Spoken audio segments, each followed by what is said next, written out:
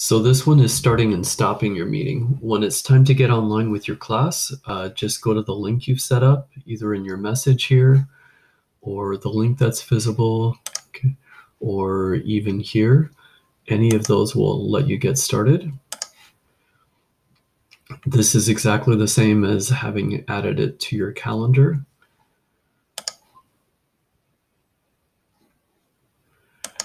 And you'll be able to get your meeting started.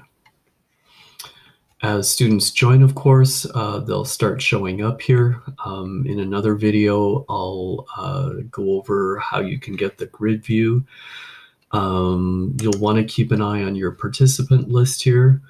And if it's necessary, clicking on their name can help you remove them.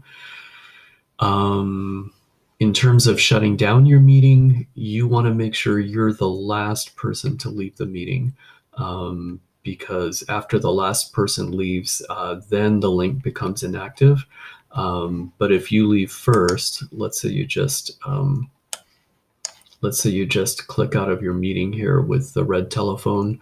If there's still some students left in the meeting, they will be able to continue talking in your Google Classroom Meets, which you don't want to do. So make sure, again, go to this. Make sure all your students have left, kick them out if you need to, and then when you're sure you're the last person, then go ahead and leave it.